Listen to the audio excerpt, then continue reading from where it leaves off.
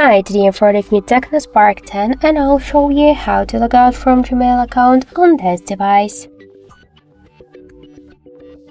So we should first launch the Gmail application. Just tap to take me to Gmail. To log out from here from the app, we should tap on the right upper corner and tap to manage accounts on this device, because we should first log out from Google account on our device and after that we'll automatically log out from Gmail app. So tap to your account, click to remove account and confirm your action. Now in Google account settings we just successfully log out from the Gmail app, from the Google account, and let's go back to the Gmail app and we could see that we also successfully log out from Gmail account. So that's it. Thank you for watching, and if you like this video, leave thumbs up and subscribe.